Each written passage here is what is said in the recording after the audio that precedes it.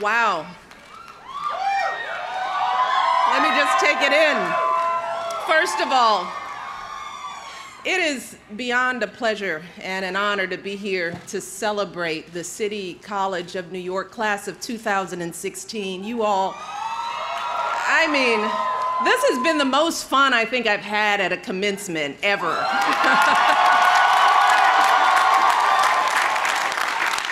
Let me just say a few thank yous. Let me start, of course, by thanking President Koiko for that wonderful introduction, for leadership here at City College, for this honorary degree. I also want to recognize Senator Schumer, Chancellor Milliken, Trustee Shorter, Edward Plotkin, as well as your amazing valedictorian, Andoni Mordekudis. Did I get it right? Andoni. And your amazing salutatorian, Aruba Al-Mansouri. I really don't want to follow those two. If anybody is wondering about the quality of education, just listening to those two speakers lets you know what's happening here. And I'm so proud of you both and to your families. Congratulations. Well done. Well done. And of course, let us not forget Elizabeth Klilu for her amazing performance of the national anthem earlier today. She blew it out of the water. But most of all, I want to acknowledge all of you, the brilliant, talented, ambitious, accomplished, and all-around outstanding members of the class of 2016. Woo! You give me chills. You all have worked so hard and come so far to reach this milestone. So I know this is a big day for all of you and your families, and for everyone at this school who supported you on this journey. And in many ways, this is a big day for me too. See, this is my very last commencement address as First Lady of the United States. This is it. So I just want to take it all in, and I think this was the perfect place to be, because this is my last chance to share my love and admiration and hopefully a little bit of wisdom with the graduating class. And graduates, I really want you all to know that there is a reason why, of all of the colleges and universities in this country, I chose this particular school in this particular city for this special moment. And I'm here because of all of you. I mean, we've talked about it. Andoni, I'm going to talk a little bit about diversity. Thank you. Just look around. Look at who you are. Look at where we're gathered today. As the president eloquently said, at this school, you represent more than 150 nationalities. You speak more than 100 different languages. Whoa, just stop there. You represent just about every possible background, every color and culture, every faith and walk of life. And you've taken so many different paths to this moment. Maybe your family has been in the city for generations. Or maybe like my family, they came to this country centuries ago in chains. Maybe they just arrived here recently, determined to give you a better life. But graduates, no matter where your journey started, you have all made it here today through the same combination of unyielding determination, sacrifice, and a whole lot of hard work. Commuting hours each day to class, some of you juggling, yes, amen, juggling multiple jobs to support your families and pay your tuition, studying late into the night, early in the morning on subways and buses, and in those few precious minutes during breaks at work. And somehow you still found time to give back to your communities, tutoring young people, reading to kids, volunteering at hospitals. Somehow you still managed to do prestigious internships and research fellowships. and join all kinds of clubs and activities. And here at this nationally ranked university with a rigorous curriculum and renowned faculty, you rose to the challenge, distinguishing yourselves in your classes, winning countless honors and awards, and getting into top graduate schools across the country. Whoa. So graduates, with your glorious diversity, with your remarkable accomplishments and your deep commitment to your communities, you all embody the very purpose of this school's founding. And more importantly, you embody the very hopes and dreams carved into the base of that iconic statue not so far from where we sit, on that island where so many of your predecessors at this school first set foot on our shores.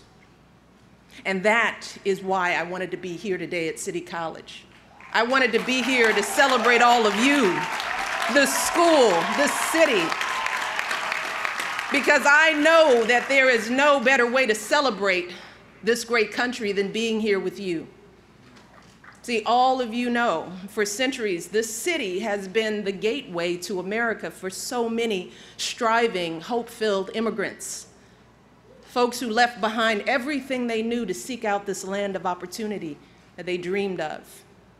And so many of those folks, for them, this school was the gateway to actually realizing that opportunity in their lives, funded on the fundamental truth that talent and ambition know no distinctions of race, nationality, wealth, or fame, and dedicated to the ideals that our founding fathers put forth more than 2 centuries ago, that we are all created equal, all entitled to life, liberty, and the pursuit of happiness. City College became a haven for brilliant, motivated students of every background, a place where they didn't have to hide their last names or their accents or put on any kind of airs, because the students at this school were selected based not on pedigree, but on merit and merit alone. So really,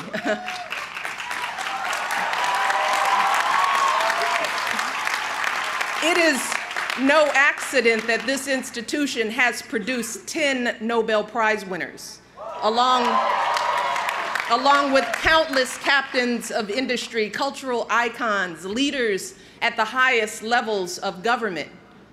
Because talent and effort, combined with our various backgrounds and life experiences, has always been the lifeblood of our singular American genius. Just take the example of the great American lyricist Ira Gershwin, who attended City College a century ago.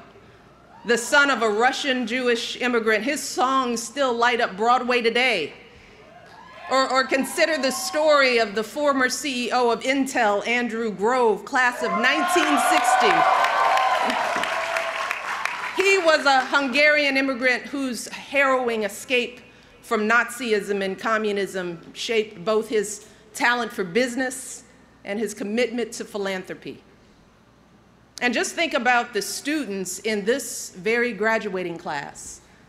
Students like the economics and pre-law major from Albania, who also completed the requirements for a philosophy major and dreams of being a public intellectual. The educational theater student from right here in Harlem, who's already an award-winning playwright and recently spoke at the White House. The biomedical science major who was born in Afghanistan and plans to be a doctor, a policymaker, and an educator. And your salutatorian, whose Yemeni roots inspired her to study Yemeni women's writing and to advocate for girls in her community, urging them to find their own voices, to tell their own stories. I could go on. These are just 4 of the nearly 4,000 unique and amazing stories in this graduating class. Stories that have converged here at City College, this dynamic, inclusive place where you all have had the chance to really get to know each other, to listen to each other's languages, to enjoy each other's food, lasagna, obviously. music and holidays, debating each other's ideas, pushing each other to question old assumptions and consider new perspectives. And those interactions have been such a critical part of your education. At this school, those moments when your classmates showed you that your stubborn opinion wasn't all that well informed. Or when they open your eyes to an injustice you never knew existed. Or when they help you with a question that you couldn't have possibly answered on your own. I think your valedictorian put it best, and this is a quote. He said, "The sole irreplaceable component of my CCNY experience came from learning alongside people with life experiences strikingly different from my own." He said, "I've learned that diversity in human experience gives rise to diversity in thought, which creates distinct ideas and methods of problem solving." That's an okay quote. Okay, you're bright. I couldn't have said it better myself. That is the power of our differences to make us smarter and more creative. And that is how all those infusions of new cultures and ideas, generation after generation, created the matchless alchemy of our melting pot and helped us build the strongest, most vibrant, most prosperous nation on the planet. Right here.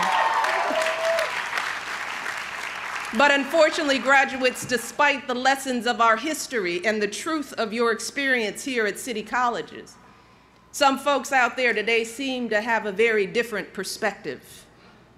They seem to view our diversity as a threat to be contained rather than as a resource to be tapped. They tell us to be afraid of those who are different, to be suspicious of those with whom we disagree. They act as if name-calling is an acceptable substitute for thoughtful debate, as if anger and intolerance should be our default state rather than the optimism and openness that have always been the engine of our progress. But graduates, I can tell you as First Lady, I have had the privilege of traveling around the world and visiting dozens of different countries, and I have seen what happens when ideas like these take hold.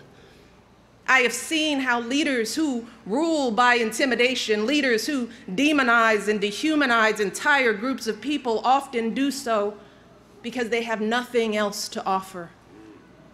And I have seen how places that stifle the voices and dismiss the potential of their citizens are diminished, how they are less vital, less hopeful, less free.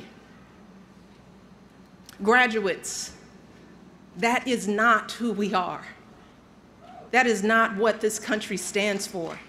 No, here in America, we don't let our differences tear us apart, not here, because we know that our greatness comes when we appreciate each other's strengths, when we learn from each other, when we lean on each other, because in this country, it's never been each person for themselves. No, we're all in this together. We always have been.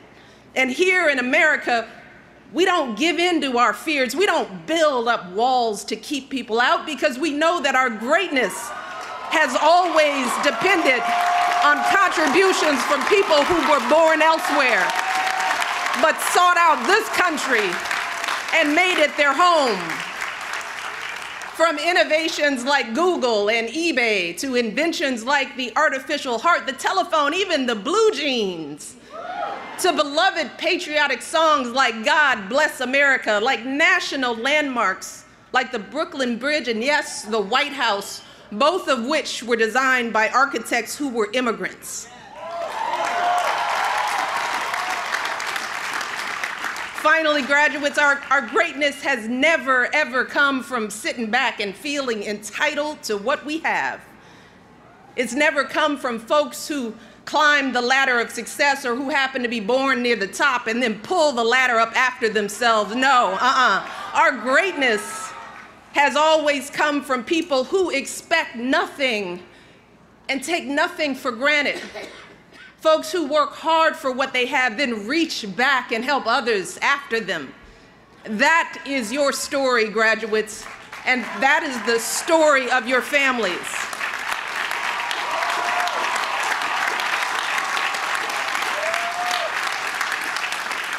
And it's the story of my family, too.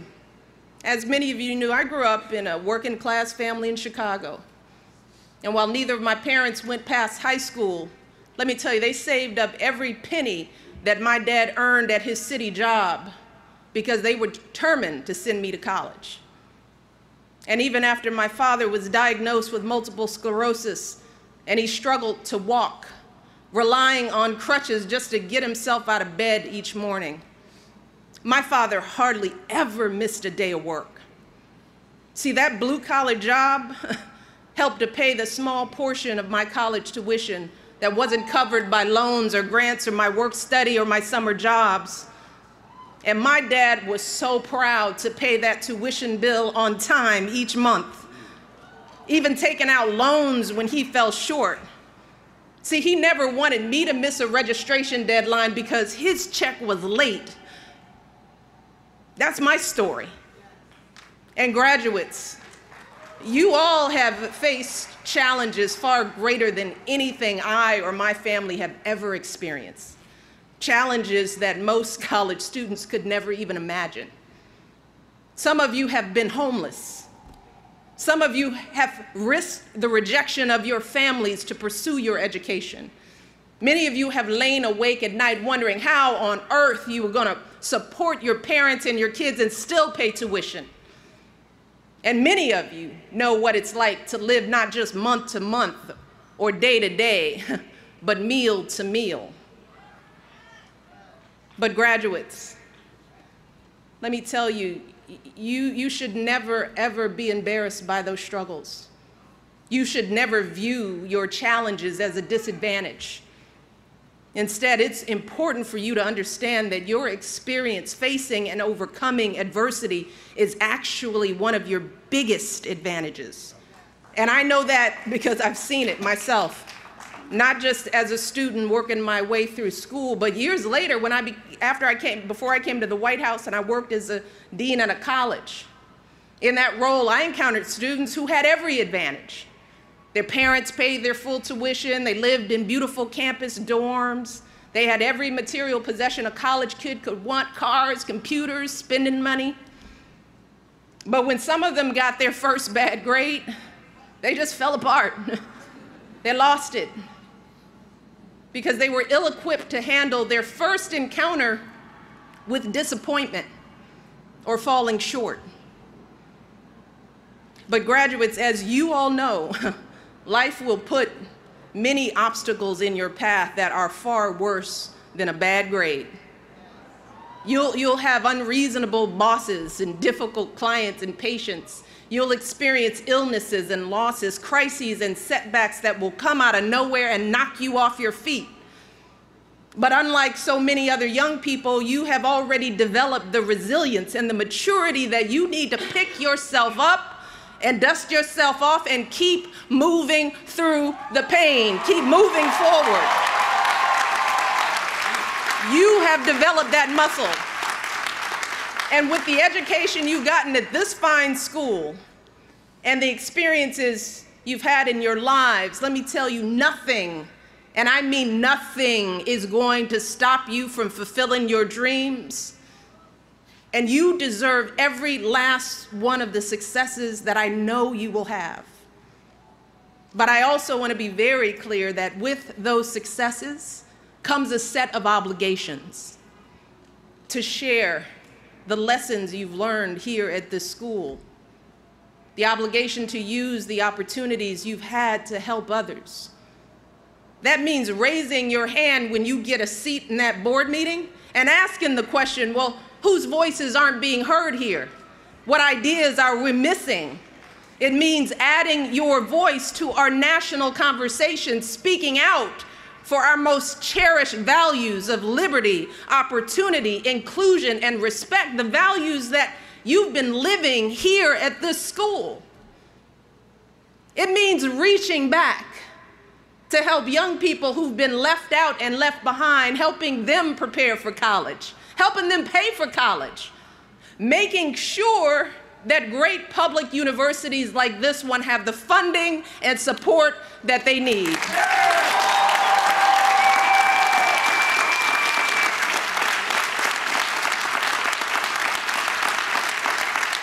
Because we all know that public universities have always been one of the greatest drivers of our prosperity, lifting countless people into the middle class, creating jobs and wealth all across this nation.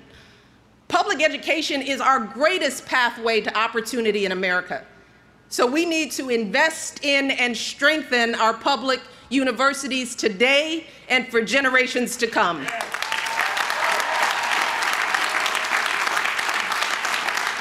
That is how you will do your part to live up to the oath that you all will take here today. The oath taken by generations of graduates before you to make your city and your world greater, better, and more beautiful. More than anything else, graduates, that is the American story. It's your story. And the story of those who came before you at this school. It's the story of the son of Polish immigrants named Jonas Salk, who toiled for years in a lab until he discovered a vaccine that saved countless lives. It's the story of the son of Jamaican immigrants named Colin Powell, who became a 4-star general, Secretary of State, and a role model for young people across the country. And graduates, it's the story that I witness every single day when I wake up in a house that was built by slaves and I watch my daughters, 2 beautiful black young women, head off to school, waving goodbye to their father, the President of the United States, the son of a man from Kenya who came here to America for the same reasons as many of you, to get an education and improve his prospects in life. So graduates, while I think it's fair to say that our founding fathers never could have imagined this day, all of you are very much the fruits of their vision. Their legacy is very much your legacy and your inheritance. And don't let anybody tell you differently. You are the living, breathing proof that the American dream endures in our time. It's you. So I want you all to go out there, be great, build great lives for yourself, enjoy the liberties that you have in this great country, pursue your own version of happiness, and please, please always, always do your part to help others do the same. I love you all. I am so proud of you. Thank you for allowing me to share this final commencement with you. I have so much faith in who you will be. Just keep working hard and keep the faith. I can't wait to see what you all achieve in the years ahead. Thank you all. God bless. Good luck on the road ahead.